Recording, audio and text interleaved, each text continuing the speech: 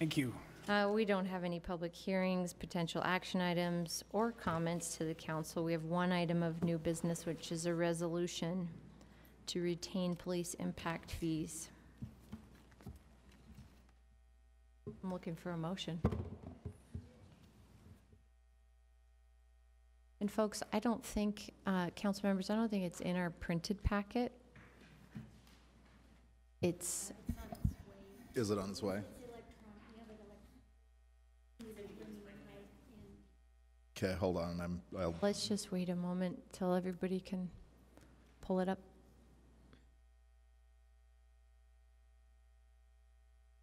When was it sent electronically?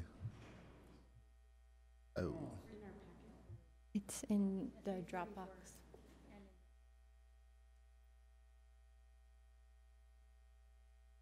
it's from Bridget. From Priscilla.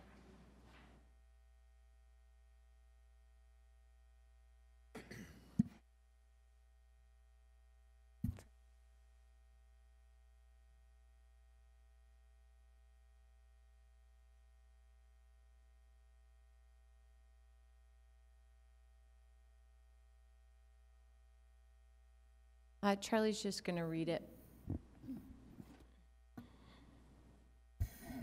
I move that we approve that the council approve a resolution identifying an extraordinary and compelling reason to hold the $212,789 of police impact fees, and identifying a date to expend the fees. Is there a second? I have a motion by Councilmember Luke, a second by Councilmember Rogers. I'm going to roll call it. Councilmember Rogers? Yes. Luke? Yes. Fowler? Wharton? Kitchen? No. Johnston? Yes. And I'm a yes. So with that, we've approved that resolution. We have no items of unfinished business. We do have one item on the consent agenda, which is setting the date for a public hearing on the budget amendment number 2. Can I get a motion to approve? Oh, what are we approving?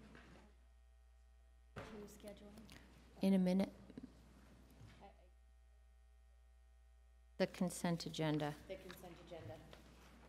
Second. I have a motion to approve the consent agenda by Councilmember Fowler, second by Councilmember Johnston. All those in favor? Aye. Any opposed? And the consent agenda is approved. Yes, Director Reberg, you will be our one item of clarification or question. Thank you so much. With your passage of that motion, is that an indication that you want us to move forward with pursuing the property on 21st and 21st?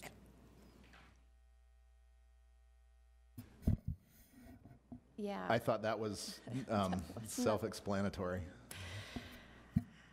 With that, we're going to adjourn the meeting.